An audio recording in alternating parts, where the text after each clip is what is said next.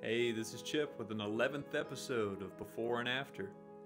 This was a unique project, a great project to clear 100 yards of fence, try and lift. The goal is to lift all these canopies of trees up and over the fence line. We had everything from pecan trees to privet, chinaberry, amongst all kind of other stuff.